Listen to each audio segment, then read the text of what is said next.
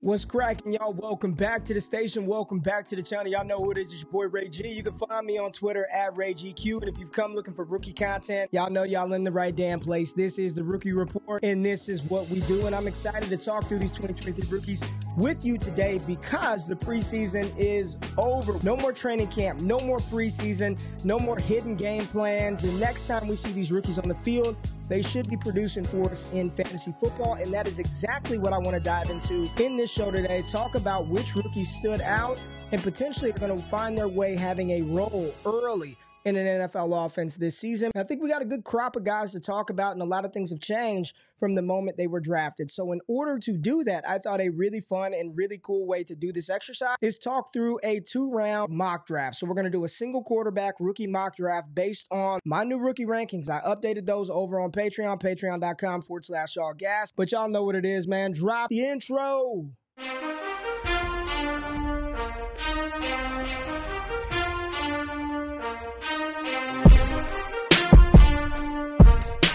So if it's your first time here on DD, we like to have a good time. We like to have fun. And the only thing I ask you to do is hit that thumbs up button, like the content, subscribe if you find this information actionable and or entertaining.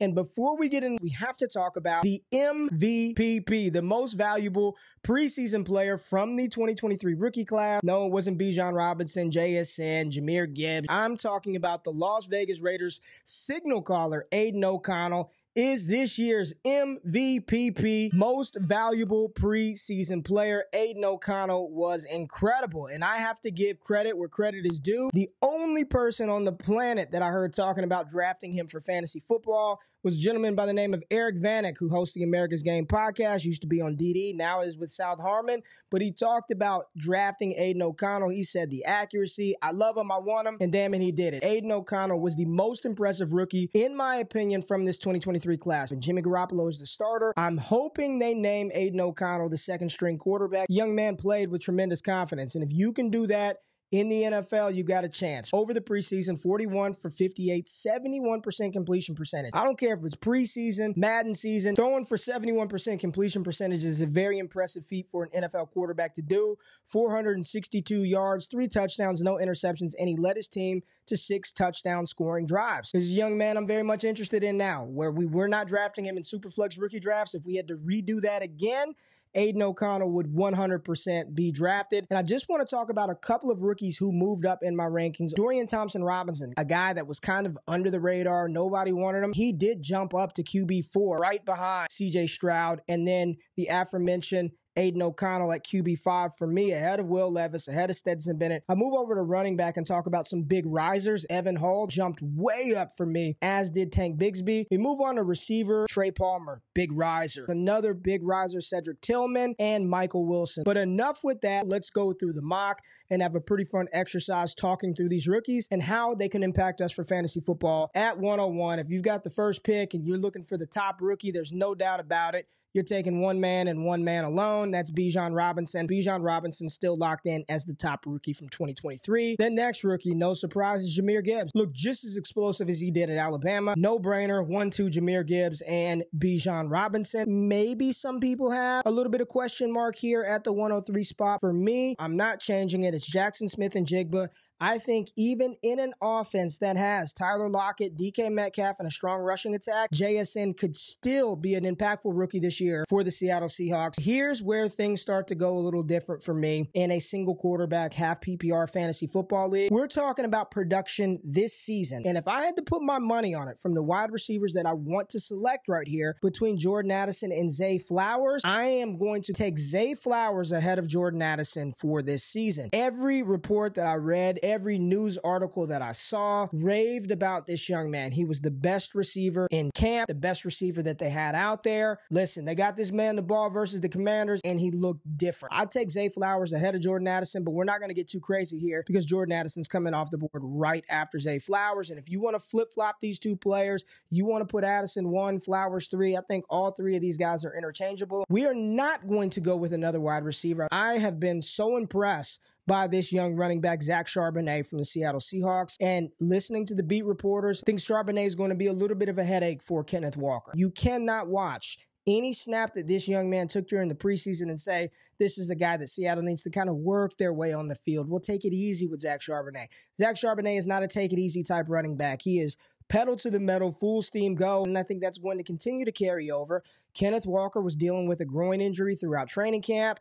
Give me Zach Charbonnet, and I almost want to put him higher than a couple of these wide receivers, but I do think these first-round wide receivers are going to get significant opportunity. After Zach Charbonnet, I am going to go right back to the receiver well and take Quentin Johnston out of TCU or of the Los Angeles Chargers. Yes, there are drops. That's what's going to happen with Quentin Johnston from time to time, but overall, the downfield playmaking ability, the fact that he's going to be playing with a quarterback that's going to throw the ball over 600 times guaranteed, I want a piece of this offense. So for fantasy football in 2023, if you're drafting rookies, I'm looking for immediate opportunity to score me fantasy points, not 2-3 years later. Right now, after QJ, the second best running back, the second best rookie that we saw play this preseason was a running back out of Jacksonville, and it's Tank Bigsby. So Tank Bigsby is coming off the board at 108. He's playing on the field with Travis Etienne in the preseason. This young man's playing from day one. He has earned some opportunity. He brings a different element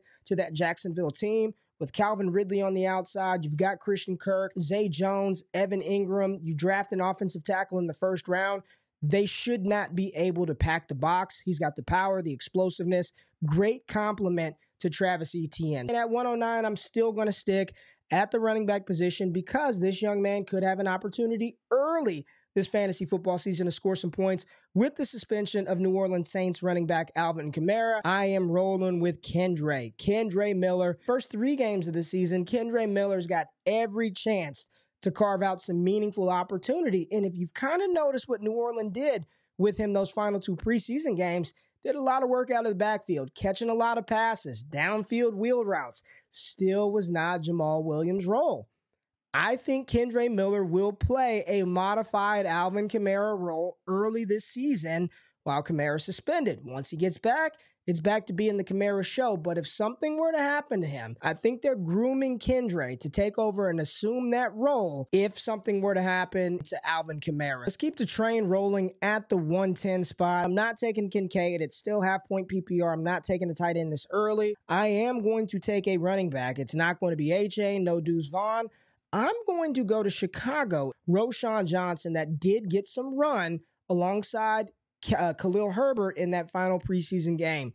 Big, physical, strong runner. Much different than the speed element that Khalil Herbert brings to the table. But Roschon Johnson is a 3-down back. He is one of the few running backs in the NFL that, at least from a size perspective, profiles as a traditional bell cow running back. Now, we know he's not going to get those opportunities, but this is going to be a run-first offense that is invested in their offensive line and Darnell Wright. They brought in a player like Mercedes Lewis to help run block up front. They are going to run the ball with Justin Fields, and there's going to be plenty of opportunity to go around because they're running backs, and they get banged up, and they get nicked up, and you got to keep them fresh. Roschon Johnson at 110. At 111, I do feel like at this point, we are going to select right here Anthony Richardson at the 111 spot. If I'm going to take a quarterback in a single QB league, they better be able to run. Now, we're sitting here at the 112 spot. If something were to happen to the starting running back, I saw enough this preseason, my goodness, from this young man to say, if something were to happen to the starting running back, I think this rookie could step in and be a high-end RB2 based on what we saw in the preseason. Tajay Spears, dynamic, brings another element to the offense. Looks nothing like Derrick Henry from a size perspective. Outside of Henry being injured, I'm not sure how much opportunity they're going to give him. I don't know what they want to do with Henry. Are they trying to pull back the work, or are they going to say, we're going to ride you into the ground for the final season? If it's the latter, then it's no good for Tajay Spears. But if it's the former, there could be a world in which he carves out some opportunity here in 2023. We kick off the top of the second round. Right now, I'm going to put A-Chain at the 201 spot. I don't feel great about it, but JT is not a Dolphin right now. If he is, this changes the equation completely. I'm staring at Dalton Kincaid, and I just want to tell you guys, I just would not do it. Not in a half-point PPR league, but if this were PPR, I think it's an appropriate spot to take Dalton Kincaid. Kincaid is going to get the opportunity. It's on a good offense, and he's looked like a damn good player. At the 203 spot, one of the rookies who apparently has had very impressive rapport with Jordan Love, the starting quarterback, Jayden Reed. At this point, you're damn near in get your guy season. All reports were Reed was a standout in camp. This is a guy towards the middle, back half of the season, once he starts to get in his groove, and more importantly, once Jordan Love starts to find his groove, Jayden Reed could be a big beneficiary of Jordan Love and potentially the injury to Romeo Doubs, as well as another wide receiver coming in here at the 2-4 spot who looks like he's going to be maybe an early beneficiary to an injury in his wide receiver room. But I'm talking about Marvin Mims, and I love this player. Was one of my favorite wide receivers coming out. Jerry Jeudy, he's dealing with an injury and supposedly going to miss a little bit of time. Insert Marvin Mims. Big opportunity to seize this role, to seize a workload in this Denver offense early this season. And at 205, a player who coming into the college football season last year, everybody was excited about this young man. Then he got banged up, and his teammate is the one that actually popped off. But so far early in preseason, paired with Dorian Thompson-Robinson, Cedric Tillman has looked like a man amongst boys and a player who could actually force his way on the field for the Cleveland Browns this fall. This is a player, but later down the line, we can all see it, right? Mari Cooper at the X, Cedric Tillman at the Z, Elijah Moore at the slot, Deshaun Watson's got his weapons, David Njoku at tight end. Ced Tillman might even need to be a little bit higher on this list. The only thing that's holding him down is at least it's reasonable to assume that Jayden Reed and Marvin Mims have a starter opportunity from day one. Cedric Tillman probably has to work his way through a couple of guys in order to get that opportunity. But if he does, he will seize it. And I think Deshaun Watson will target Cedric Tillman early and often, as well should Bryce Young be targeting Jonathan Mingo. Get the ball in his hands. Much rawer than some of these other guys. But when he gets the ball, he's running over defenders bouncing off of him. So if they can get him the ball, I do think that Jonathan Mingo could be valuable and maybe even have a little more immediate opportunity than some of these other guys ahead of him. If all these cats that we're talking about in the second round, Mingo, Tillman, Mims, Reed, probably waiver wire ads, right? You're probably going to have Dalton Kincaid rostered, A-Chain rostered. Keep them on your radar. You might be able to snag them off the waivers once they start to get some opportunity. Michael Wilson coming in here, and, I'm thinking about this, and hell, you can put Wilson a little bit higher. We're talking about production for this year. This is a starting wide receiver. I may want to just adjust this and jump him up. You know what? As we work through this exercise, you can't take some tight end in a half PPR that early. You're not talking dynasty. We're not talking how their values are going to increase over time. We're talking about opportunity in a half PPR league this year. Michael Wilson, bona fide starter. You're talking about a starting wide receiver on a team that's going to be bad, collapsing for Caleb Williams. Could be a team that just throws it around. See what they have in Clayton Tune. See what they have in Michael Wilson. And if they can have a competent wide receiver in Wilson next to Marvin Harrison Jr. next year when they do draft him number 2 overall. So we did a flip-flop on the show. Michael Wilson going here at the 2-2 spot, and I'm taking all the receivers over Kincaid. Kincaid at 2-7, I feel fine about that. I mean, it's a tight end. You got to do something. You got to try something. I'm fine with Kincaid there. At the 2-8 spot, this is a player that you can get off waivers. You're not going to draft him for your seasonal leagues, but just keep him in mind as the season progresses, and I'm talking about Jalen Hyatt. The speedster out of Tennessee, Cedric Tillman's running mate. With Daniel Jones, we've seen this young man making plays in practice. He gets in the preseason. He's doing exactly what he did at Tennessee. Another one of these guys I'd rather have in best ball. Sign me up for some Jalen Hyatt. Again, would rather have him in best ball. So the next player off the board here at the 2-9 spot, another player who I will say is better for best ball, but somebody that nobody was really talking about during the draft process. You can't ignore what Tampa Bay Buccaneers wide receiver Trey Palmer has put on wax. There could be some opportunity for Palmer to make some splash plays. Chris Godwin is not a downfield monster like that. He's playing the intermediate short area routes. Mike Evans, a little bit older, he's your downfield threat. Trey Palmer was working in the slot.